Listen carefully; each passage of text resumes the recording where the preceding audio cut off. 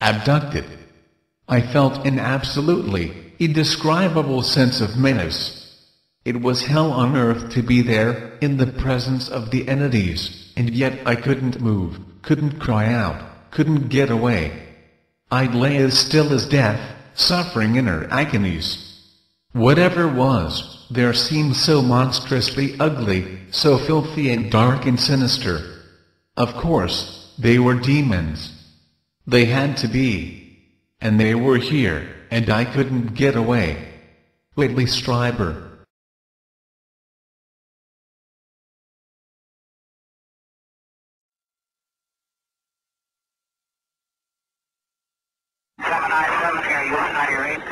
Lots clear. 7, go ahead.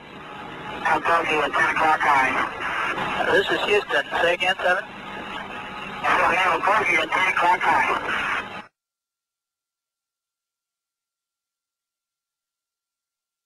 An object which is at the same place all the time but appears to be tumbling. Well, we've had it ever since yesterday. It just seems to be tagging along with us.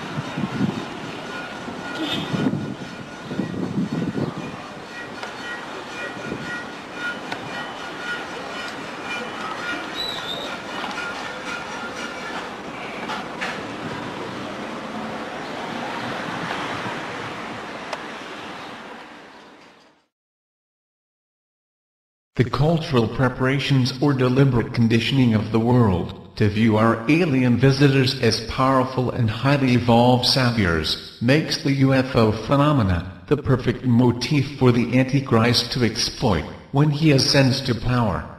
His ability to perform supernatural signs and wonders, his comprehensive plan for the peaceful unification of mankind, and his connection to origin from God-like alien entities, will engender the masses to follow him into the biggest deception in history. Made this motion picture possible. In the 1950s, Trevor James Constable unlocks one of the mysteries of UFOs, and that is the fact that most of them are invisible. By using infrared film in his cameras, he discovers UFOs that exist in a light spectrum that cannot be seen with the naked eye or photographed with conventional cameras. This opens a whole new aspect in the documenting of UFOs, and his discovery reveals that some UFOs may be living creatures. He calls them critters. In 1994, Jose Escamilla discovers a phenomenon called rods, a life form invisible to the naked eye that we had never seen before. He develops a technique for filming these life forms that exist in a realm of the very fast. He calls it sky fishing, using the high-speed shutter setting on a camera.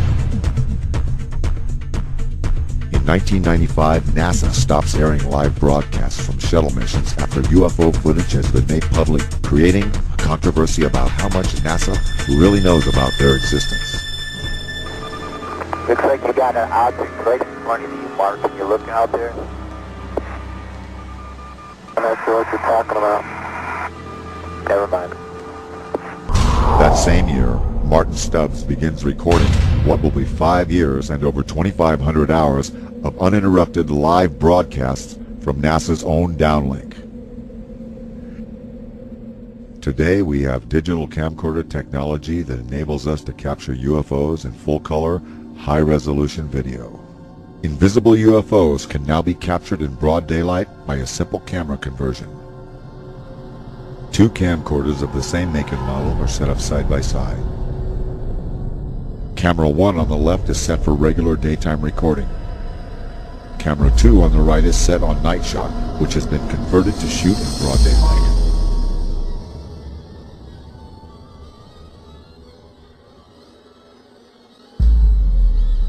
With the night shot camera on the right, a UFO that is in the infrared spectrum is clearly visible. Trevor James Constable discovered this. NASA has been doing this. And now, after thousands of years, technology has finally caught up to the mystery of UFOs. These three events bring forth the accumulation of research and evidence that not only prove most of them are invisible, but that many UFOs could be living bioorganisms.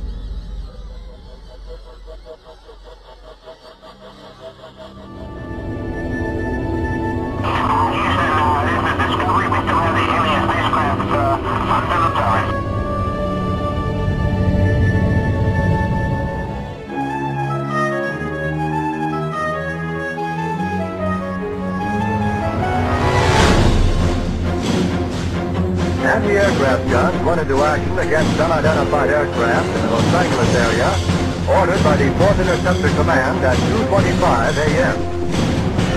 The unidentified object moved slowly down the Pacific coast from Santa Monica and disappeared south of Long Beach. Searchlights closely followed the object down the coast and kept it centered in their glare. Shells frequently could be seen bursting near the object, but none appeared to hit it. The shooting stopped about 3:30 a.m. Approximately 20 minutes after the firing died down, the ship returned and headed westward from Long Beach toward Santa Monica. The guns went into action again, hurling round after round of shells at the object. The second barrage appeared to be closer to downtown Los Angeles, since watchers could hear the concussion of the guns more clearly, and the flash of bursting shells was brighter. Then the ship disappeared for the second time over the ocean.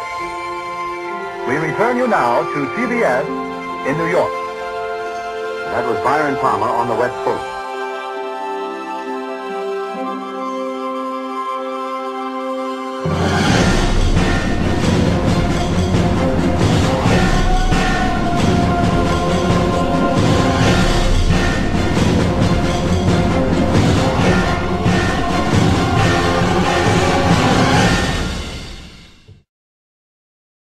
Aliens, of course, play an important role in the larger body of deception.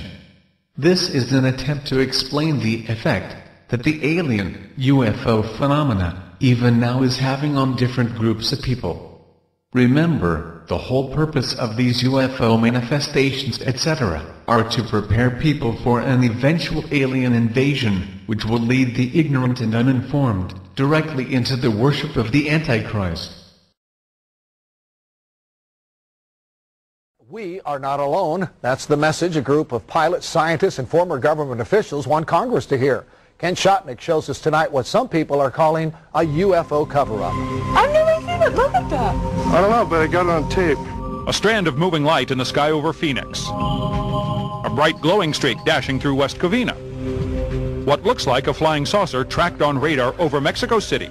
Are these UFOs caught on tape? Dan Wills is a former radio operator for the Navy. I took personally communications from ships that were reporting the extraterrestrial craft merging out of the ocean and shooting off into space. He's among a group of scientists, military, and former FAA officials calling for congressional hearings to establish the presence of UFOs and extraterrestrials. 21 members of that group already have testified in Washington.